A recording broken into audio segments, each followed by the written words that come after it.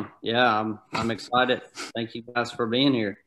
Yeah, absolutely. I know I just watched the video that Kaulig Racing shared on their social channels. I think it was shared on yours as well. And it looked like a pretty emotional day. Did you have, just take us through that moment? And it appeared that you didn't have kind of an idea that that announcement was coming at that time. No, I didn't. So, you know, we were working on this deal for a while, and you know, Brett and Chris been working on it for a while too, and they told me we need to come down to the shop and meet everybody from Nutrient Solutions on a Zoom call and meet Brent, and we went down there, and I had no idea that was going to happen. I actually went and talked to Chris, my dad and I did, for about 30 minutes before the Zoom call, and Chris had me going pretty good. You know, he wasn't the most positive about what was about to happen in that meeting.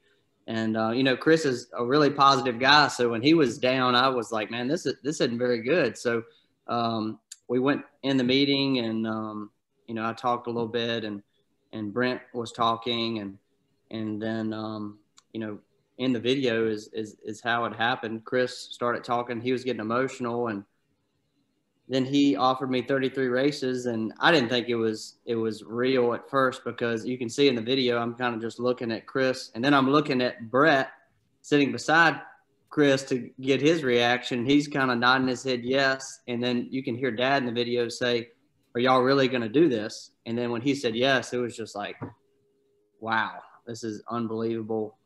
It's something that we've been working on for a long time, to have an opportunity like this, and to be partnered with a great organization like Kaulig Racing and a great brand with Nutrient Solutions. It's just a dream come true, and to be able to be in the car every week is going to be great for me as well. So I'm just really blessed and humbled for this opportunity, and it's something we've been working on since I was 12 years old and started racing go-karts. So to have all this happen is a dream come true.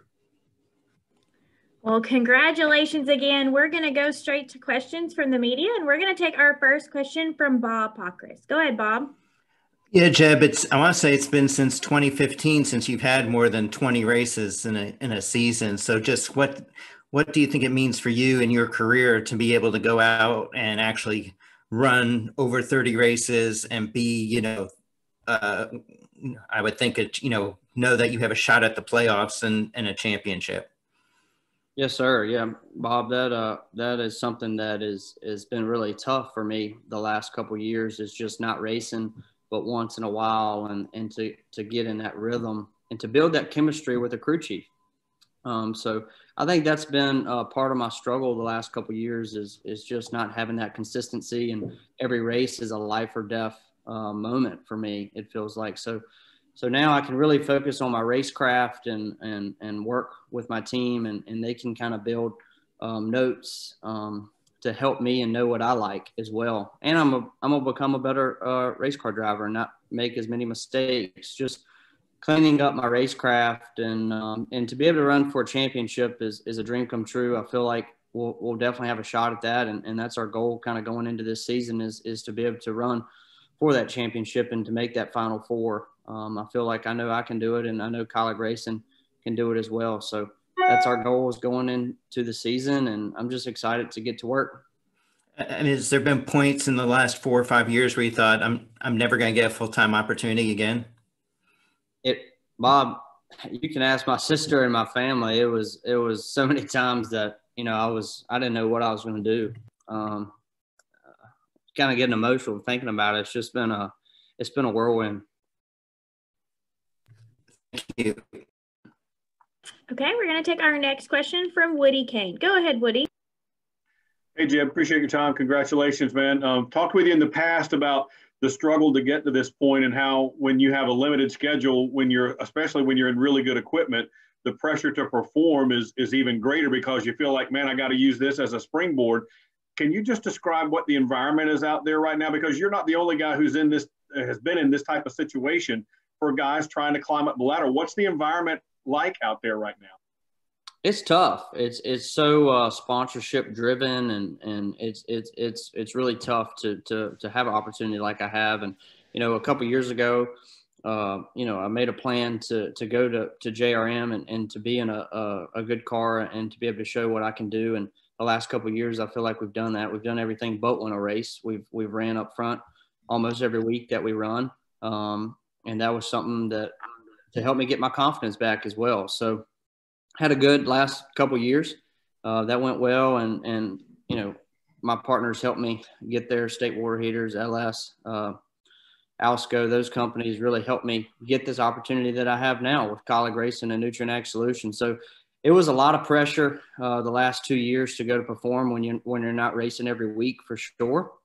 And that was something really was hard to deal with. I had 7 races in 2019, and then this year I had 11 races. So we built and had more opportunities. And that Richmond race, I think, was one that really helped me get this opportunity. We ran second that day. So it's been a whirlwind, Woody. Just really humbled for this opportunity and just ready to get to work and try to go win races. Appreciate it. Thanks for your time. Yes, sir. Thank you. Okay, we're going to take our next question from Chris Estrada. Go ahead, Chris. Good morning, Jeb. First off, congratulations on the new ride. I just want to talk to you about how important is it to join a team with a lot of upward momentum. Obviously, Kaulig had a great 2020 season last year, championship 4 appearance. I believe the driver you were replacing in the 10 car had the most top 10s all season. How important is it being part of a team that is rising as opposed to a team where, say, performance has been static, or a team that's just an outright rebuild mode? It's really important. I feel like Kaulig Racing over the last couple of years is getting better and better and better. And I feel like I'm going into an organization that is they're going to get even better this offseason, the things that they're doing. Matt Kaulig and Chris Rice have done a great job building that race team. And they're really passionate about winning. And you can see that this last year, they've won a lot of races and made that Final Four. And, I'm really excited to be there. I couldn't be more happy to be at Kaulig Racing with Nutrien Solutions. I think it's going to be a great partnership. And like you said, I feel like they're doing everything they can off the racetrack to make their cars better. They got a bunch of good people there. It's just a dream come true to be able to drive for that organization. Thank you, Jeb. Thank you. Okay, we're going to take our next question from Jacob Seelman. Go ahead, Jacob. Thanks, Amanda. Jeb, congratulations. Obviously, as you've noted, you've been, part-time or very limited the last couple of years. As a racer, how does the mindset for you now shift going back to a full season opportunity instead of, a race or 2 races here and then being off and then coming back for races here and there? How do you adjust now back to putting a whole season together rather than just focusing on individual races?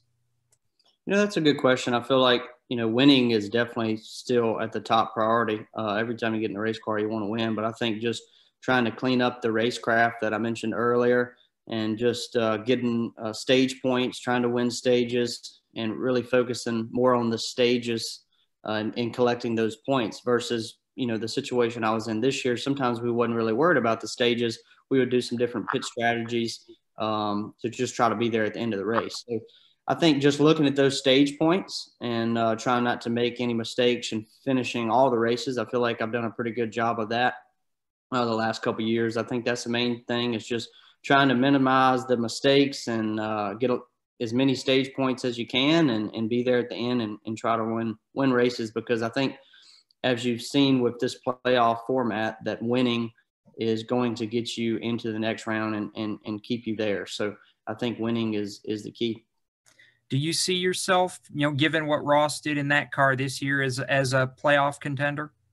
100%. I think I've shown that the last 2 years racing. I feel like that for me to have a home like I have at Kaulig Racing and to be able to have that confidence, and they have that confidence in me already behind the wheel, and not having to worry about next week like I have been, it's just going to make me a better race car driver. And I feel like we can go run for the championship in 2021. And I'm just so excited and ready to get to Daytona. Thank you, Jeb. Good luck. Thank you. I appreciate it. All right, we'll take our next question from Claire B. Lang. Go ahead, Claire. Thank you. You know, Jeb, I've been telling you for a long time you needed to run full-time in the series. I think it's been years I've been saying that to you. But, you know, I've always told you you're scrappy, you're a competitor. In trucks, man, you were really good when you started in trucks. Why do you think you'll be good for the sport? Not just for Kaulig racing, but you seem to fit right into the kind of competitor we need right now. Well, Claire, yeah, I know the last couple of years you've been telling me that, and you've been a big supporter of mine, and I really appreciate that. And today is definitely a dream come true. But you know, I think this opportunity for me, you know, when I started racing trucks, I was in a really good equipment. That first year, I lit it up, and ever since then, it's been a struggle to get back in those situations and be able to race full time in the same kind of situation I was then. So I feel like this is my opportunity, and it kind of revamps my career and the people that they have at Kaulig Racing and the cars that they have, everything they're doing off the track. It's really exciting. I'm so humbled to be there, and I feel like we're going to be able to compete for wins every week and be there in the championship. And I'm just so excited and just ready for the season to be here. Jim, how do you prepare for the opportunity of a lifetime that you've worked so hard for? You and your dad have just sweated trying to get to this place. You know, I've already been working on it. I'm doing everything I can off the track with my physical shape, mentally. I'm doing a lot of things too, and just preparing, I think is the biggest thing. And I've already been to the shop a couple different times, but now I can really go there a lot since the announcement's out and just get to work with my crew chief and my team and bonding with the engineers there and going over everything that we're going to do before every race and what we're going to do after every race with debriefing and just getting better for the next week. So if there's anything that I can be doing, I'm doing it, from trying to maximize pit road stuff to maximizing restarts and things of that nature. So I'm already thinking ahead, and I will definitely be doing everything I can to try to get the Nutrien Solutions 10 car in victory lane. I tell you what, it's going to be fun to cover you full time in the Xfinity Series, and congratulations on the announcement. Thank you so much, Claire. Okay, we're going to take our next question from Jonathan Kirkland. Go ahead, Jonathan. Hey, Jeb, it's Jonathan with the Gazette in South Boston. First off, congratulations. You know, when I talked to you a while back, you had talked about the season and the race that you run and the positives, but you could tell that you were looking for something, and you had mentioned it. And when I talked to your dad, he said that, you know, he really wanted this for you because you were the hardest working person that he knows. So kind of talk about the starting off. You mentioned when you were younger and working all the way up, what it's like to finally get this opportunity. Yeah, Jonathan, it's definitely not been easy. You know, I started racing go-karts and went to late models and did that for several years. And then when I got into the upper ranks of NASCAR, I had success right away.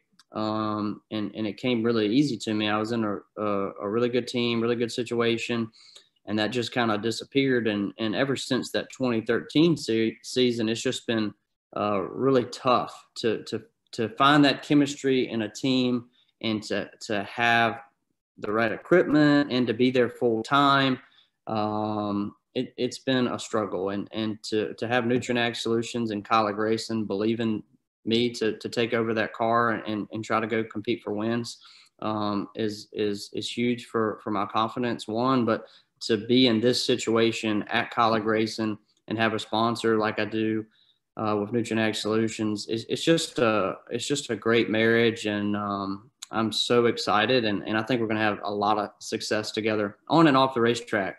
We're working on a lot of cool things together already, and just ready for Daytona to be here. The last 2 years we've had some good runs, but for me, I feel like I'm going to be even a better driver in this 2021 season, just knowing that I have next week, and you know, that's just going to help me and build the chemistry with the team.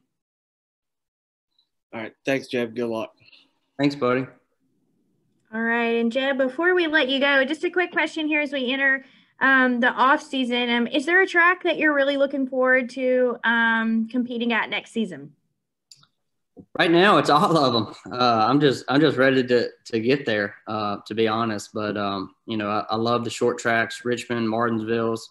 They're kind of my bread and butter, places that I've grew up racing at. But the speedways, we're looking forward to those. Kaulig racing runs really well there. But there's some tracks that I haven't been to in a while. You know, California, I haven't been there since 2016. Phoenix hadn't been there since 2016. So there's some racetracks that I haven't been to in a long time that I'll be doing a lot of homework to try to prepare, because I'm sure a lot of these places we won't have practice as well. So that's kind of a curveball, but we're ready for the challenge and just ready for the season. All right. Well, congratulations again. We appreciate you joining us today, and we wish you the best of luck as we go into the next season. Thank you. I really appreciate y'all taking the time talking with me. Awesome. Well, just to the media who are here joining